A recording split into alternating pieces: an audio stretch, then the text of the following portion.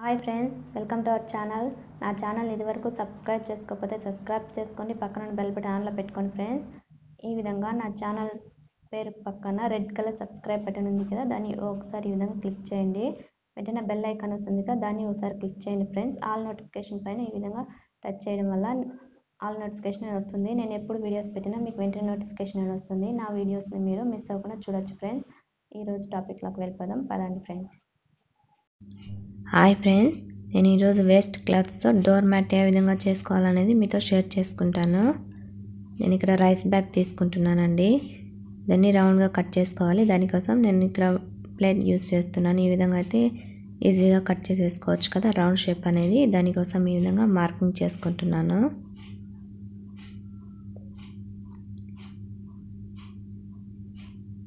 ఈ విధంగా రౌండ్గా మార్కింగ్ చేసేసుకొని కట్ చేసుకోవాలండి.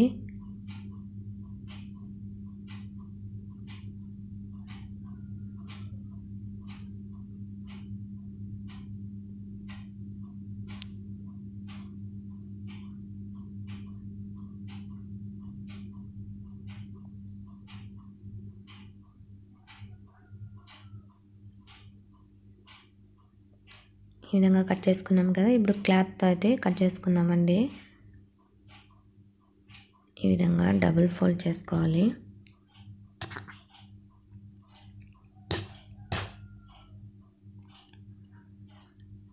క్లాత్ని ఈ విధంగా డబుల్ ఫోల్డ్ చేసేసుకుని కట్ చేసుకుందామండి. అది ఏ విధంగా అయితే రౌండ్ షేప్ ఉందో అదే విధంగా క్లాత్ కూడా కట్ చేసుకోవాలి.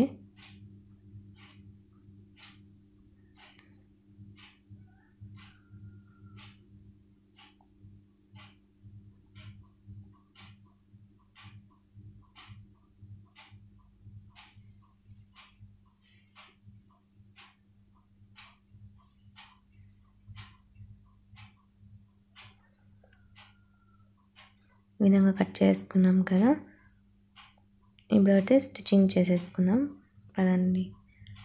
ఈ విధంగా ఫస్ట్ రైస్ బ్యాగ్ దానిపైక రెండు క్లాత్స్ పెట్టి పైన అనేది కుట్టుకోవాలండి. ఈ విధంగా పైన చుట్టూ ఒక కుట్ట అనేది కుట్టేసుకోవాలి.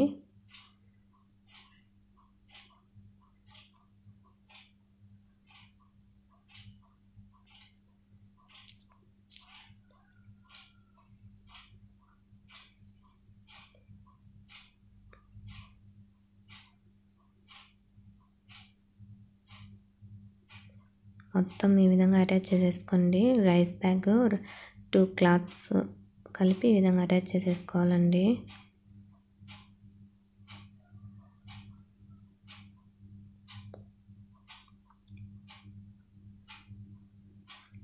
ఈ విధంగా అటాచ్ చేసేసుకోవాలి.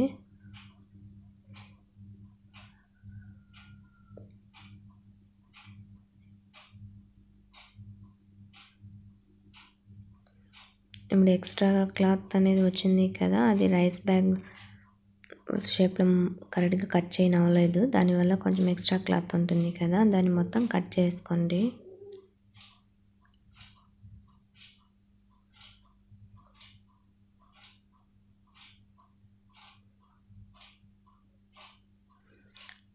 ఈ విధంగా కట్ చేసి పెట్టుకున్నాం కదా, ఇదైతే క్రాస్ పీస్ అండి.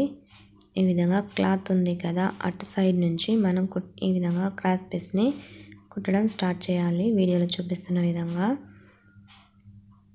మొత్తం ఈ విధంగా క్రాస్ పీస్ అనేది కుట్టుకోవాలండి. ఎడ్జ్లో మొత్తం కుట్టేసుకుని ఎక్స్ట్రా క్లాత్ కట్ చేసుకుని ఈ క్లాత్ని ఈ విధంగా రైట్ సైడ్ టర్న్ చేసేసుకోండి. టర్న్ చేసేసుకుని పైన కూడా ఒక కుట్టనే కుట్టేసుకోవాలి. క్లాత్ మర్చి కుట్టుకోవడం అవసరం లేదండి, అలానే కూడా కుట్టేసుకోవచ్చు. వీడియోలో చూపిస్తున్న విధంగా కుట్టుకోండి.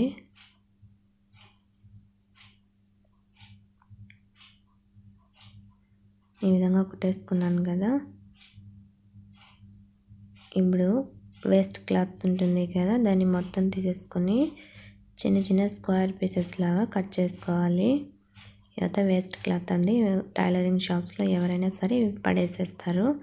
ఆ విధంగా కాకుండా ఈ విధంగా డెకరేటివ్ డోర్ మ్యాట్స్ లాగా చేసుకోవచ్చు. ఇదే విధంగా స్క్వేర్ పీసెస్లో మొత్తం కట్ చేసేసుకోవాలండి.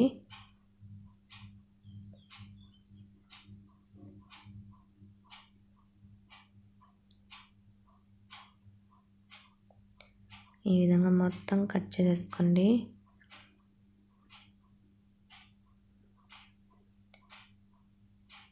కొంచెం టైం తీసుకుంటుంది అంతేగాని డిజైన్ మాత్రం చూడడానికి చాలా బాగుంటుంది కుట్టుకుంటే.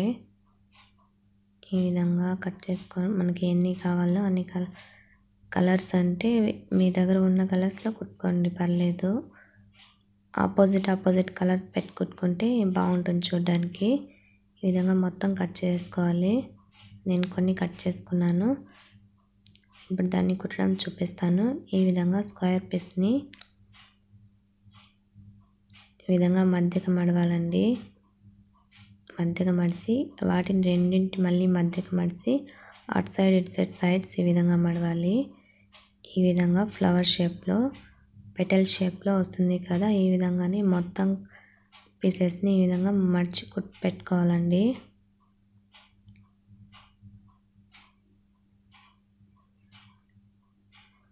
ఆపోజిట్ కలర్స్లో తీసుకోండి.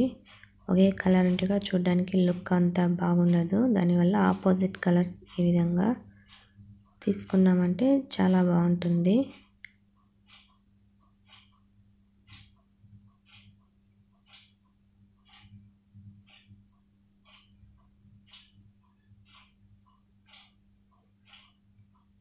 ఇదే విధంగా మొత్తం కుట్టుకోవాలండి. నేను కొంచెం కుట్టి పెట్టుకున్నాను. వాటిని ఈ విధంగా డిజైన్ ఏ విధంగా కుట్టుకోవాలని చూపిస్తానండి.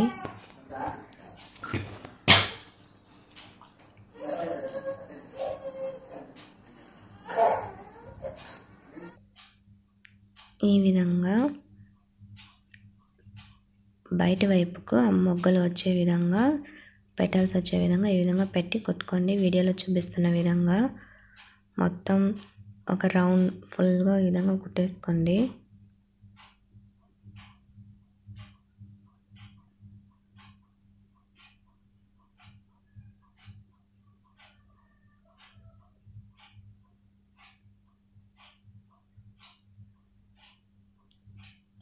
ఈ విధంగా మొత్తంగా కుట్టేసుకోండి. నేనైతే ఇక్కడ ఒక రౌండ్ అయితే కంప్లీట్ చేసేసుకున్నాను.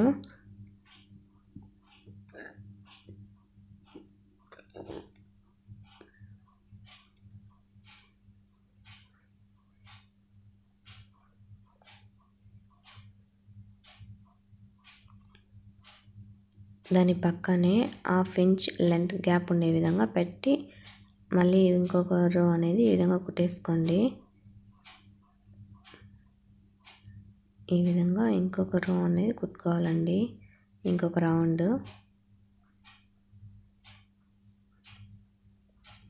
నేను 2 రౌండ్లు కూడా కుట్టేసుకున్నాను. అదే విధంగా మొత్తంగా ఈ విధంగా పెటల్స్లో కుట్టుకోవాలి. ఇక్కడ నేను కుట్టుకున్నాను.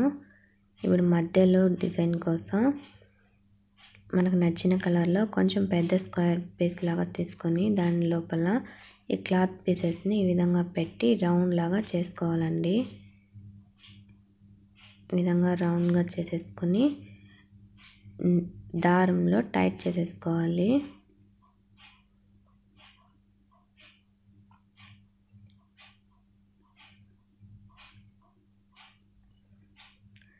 నీడిల్ దారం తీసుకొని ఈ విధంగా టైట్గా ఈ విధంగా చుట్టేసుకోండి.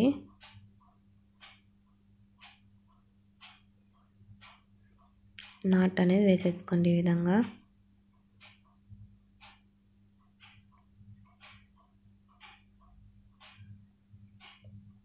ఇప్పుడు ఎక్స్ట్రా క్లాత్ ఉంది కదా, దాన్ని మొత్తం కట్ చేసుకోండి. ఈ విధంగా ఇక్కడ చూపిస్తున్నాను చూడండి వీడియోలో. చేసుకున్నాక దీన్ని ఈ విధంగా మ్యాట్కి పెట్టేసుకొని 2-3 నాట్లు వేసేసుకుంటే సరిపోతుందండి.